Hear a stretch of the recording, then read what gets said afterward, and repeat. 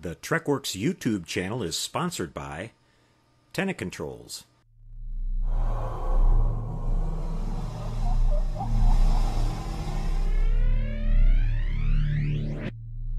and by HDA Model Works, suppliers of scale model lighting products, detail parts, and complete model kits. Visit HDAModelWorks.com today.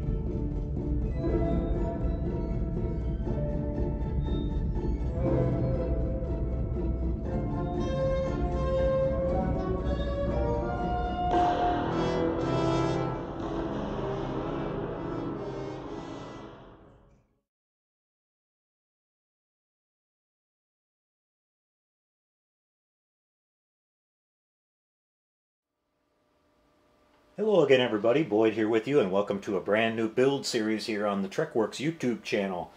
Well, you can see today we've got the 1/350 scale Star Trek Klingon K'tinga class Klingon Cruiser from Star Trek the Motion Picture. This kit was put out just this last year from Polar Lights. A lot of the Star Trek fans and Star Trek modelers have been waiting for this kit for a long time.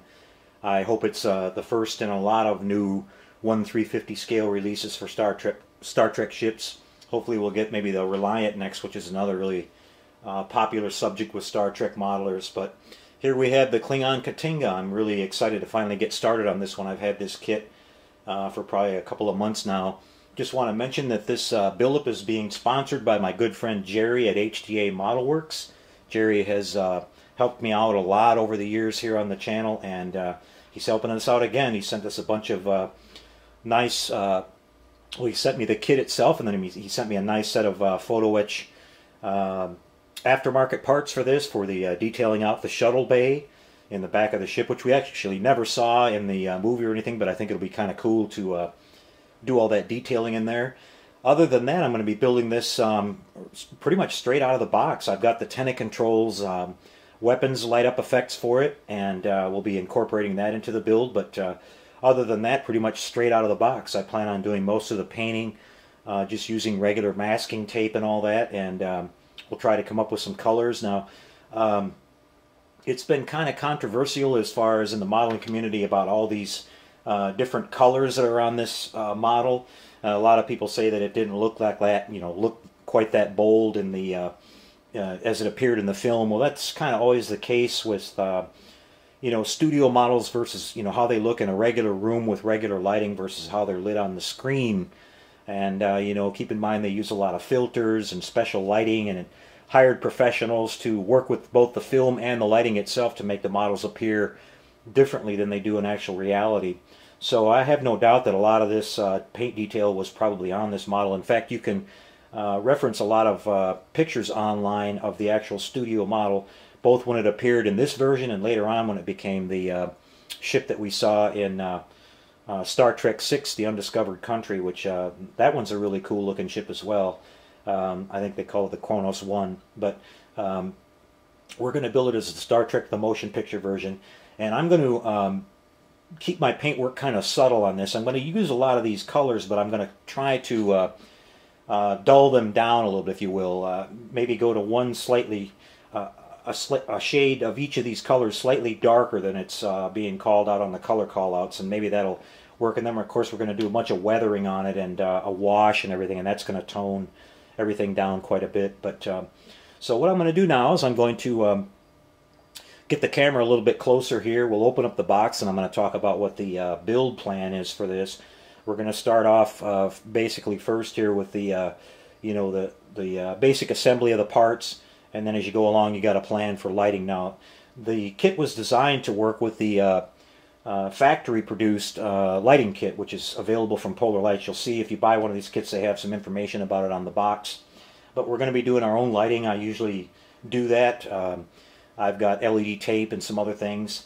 I've noticed on a few of the builds that I've seen of this ship on YouTube that people are having a lot of trouble getting enough lighting here at the front end of the model, where the lights don't look very bright, or only in low light do they show up.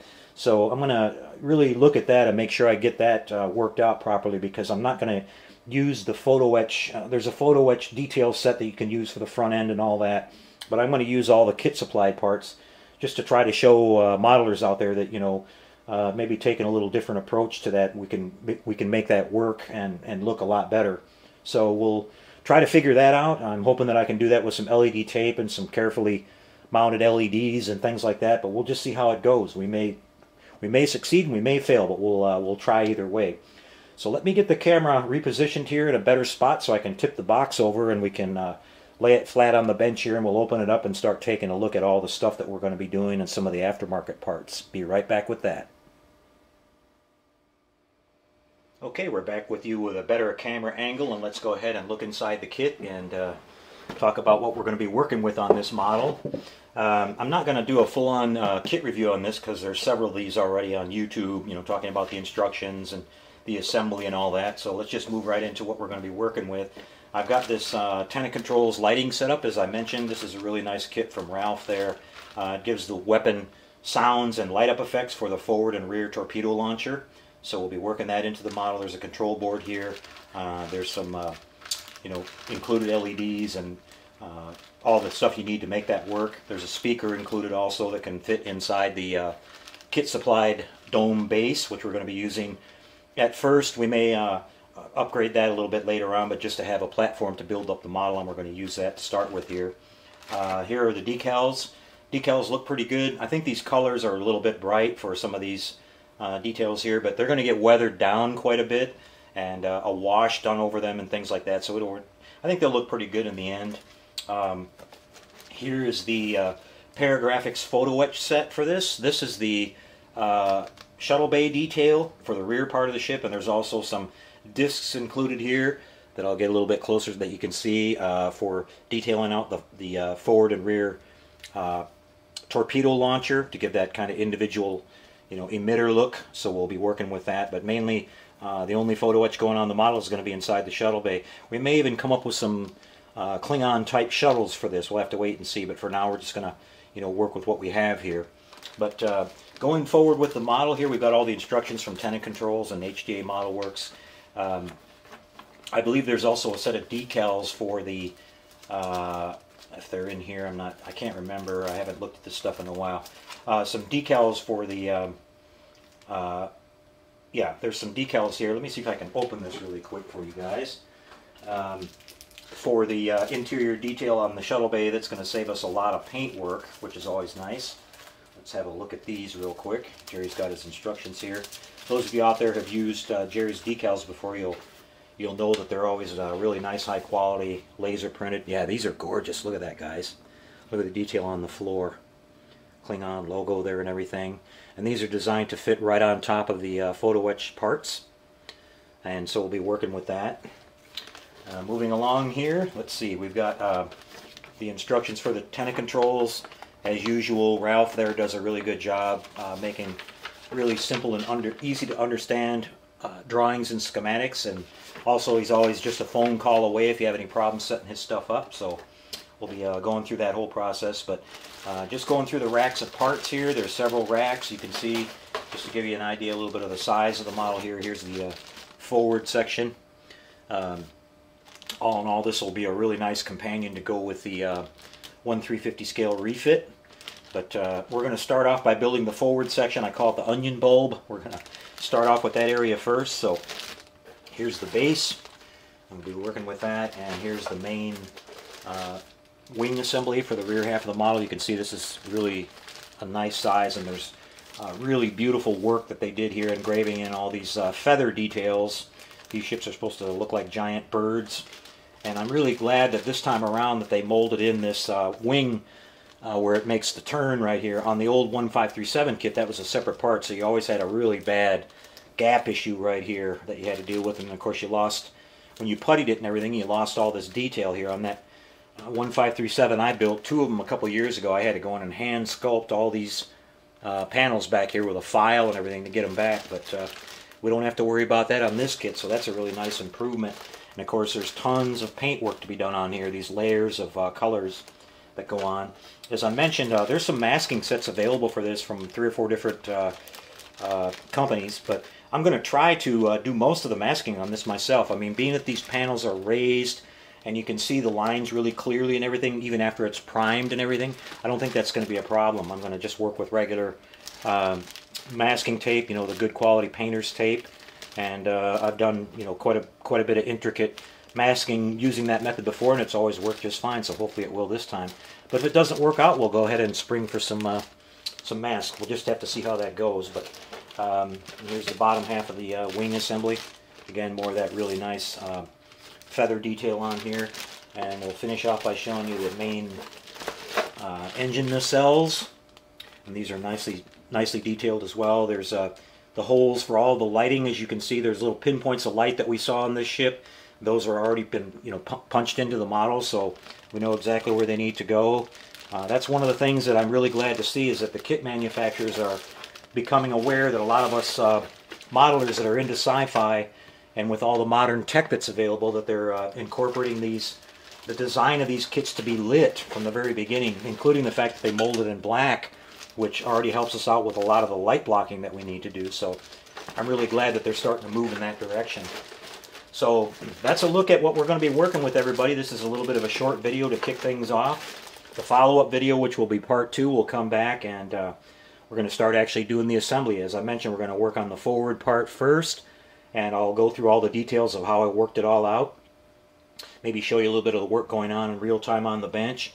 And the main thing I'm going to be focusing on early on is getting the lighting, as I talked about in the forward part here, to come through really nice using the kit supplied glass that it comes with and everything. So hopefully we can make that work out and make this look good, where you, if you look at it even in regular room lighting, the lighting will show up like it's supposed to.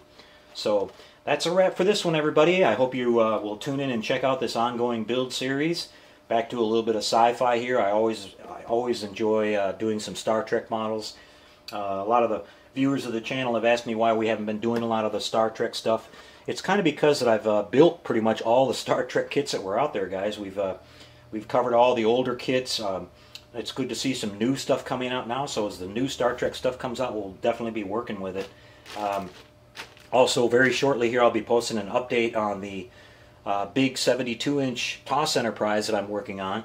I've been doing a lot of boring work on it that you guys really wouldn't be that interesting, just mainly cutting out windows and drilling holes of all the, you know, couple hundred viewports that are in the model, and that's just a lot of tedious drilling and filing and all that.